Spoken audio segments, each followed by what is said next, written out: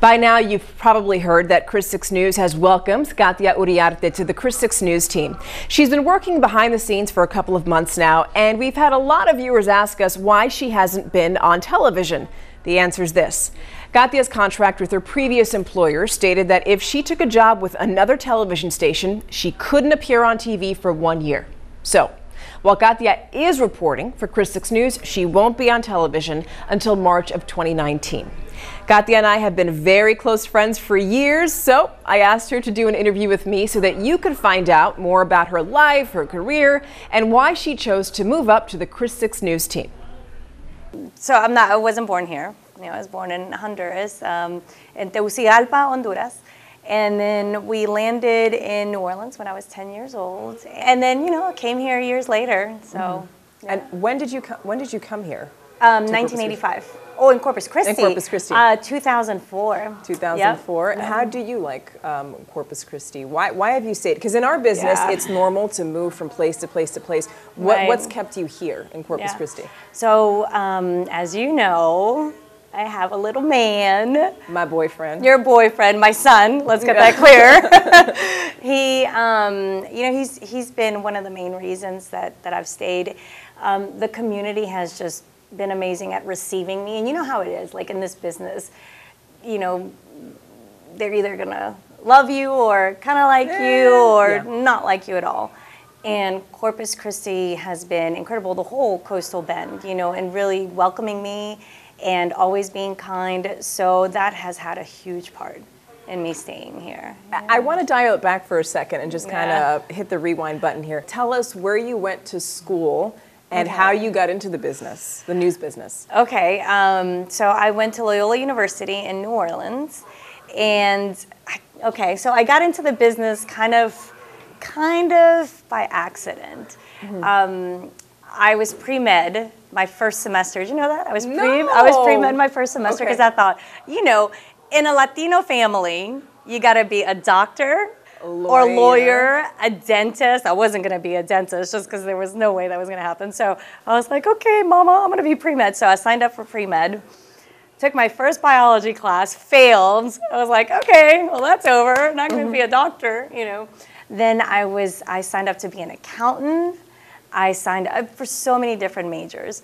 And then finally, my 5th year, I took a communications class, and I loved it. And then I did an internship at Fox 8 in New Orleans, and that's how I got my first job through them. So it was totally by accident. You can't help sometimes comparing different cities, different markets, to each other. Obviously, you've been here for 14 years. There's a lot that you must like about it.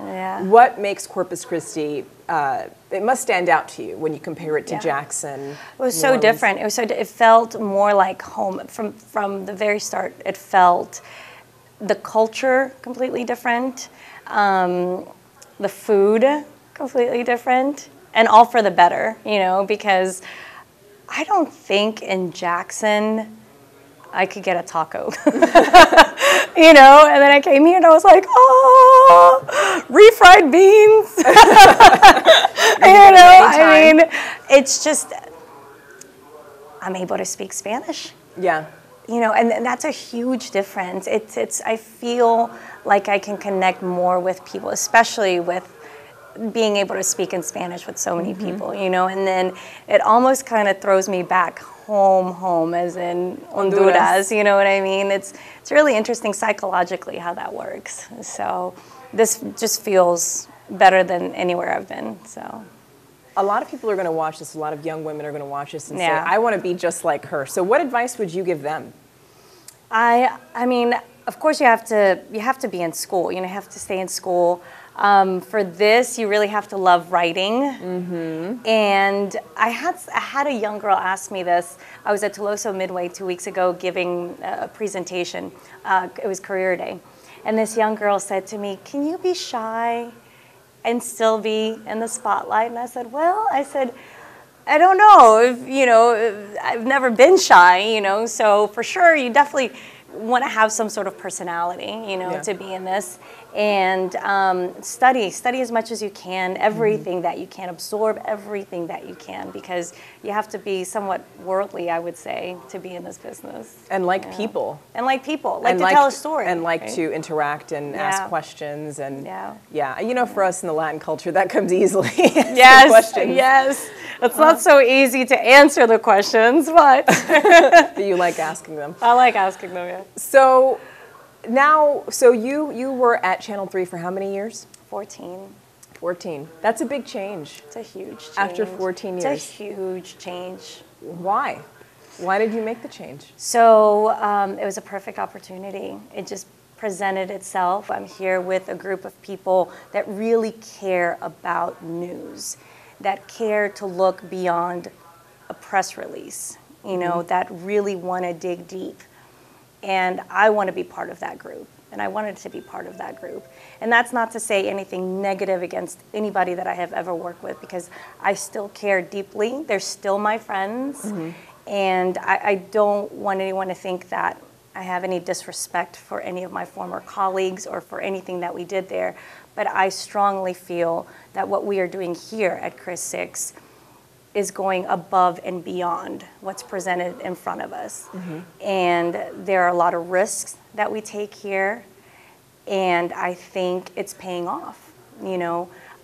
So I just feel like it's really good journalism that's happening here, and I want to be a part of it. So you have so many people who miss you because they haven't seen you on the air. That's super awesome. But you're around, and, Yes. and you're here with us, and you're doing stuff behind the scenes. Explain to us I am. what you'll be doing in the meantime. Okay, so folks can start watching me. I'm going to be doing reports for ChrisTV.com as well as our Facebook page.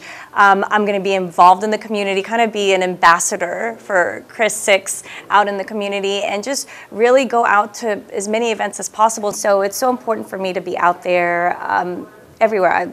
Alice, Kingsville, Falfurrias, Freer, you know, all around Corpus Christi, and really helping to tell the stories, especially nonprofits, and we are able to be their vehicle to tell their stories and what it is that they're doing.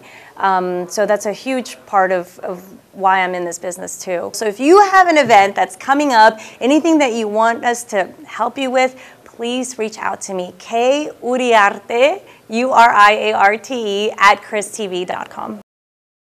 That was my interview with Chris 6's Katia Uriarte. Below this video player are links to some of Katia's most recent reports. Please check back often to keep up with what Katia's working on. Thank you for watching this ChrisTV.com exclusive video.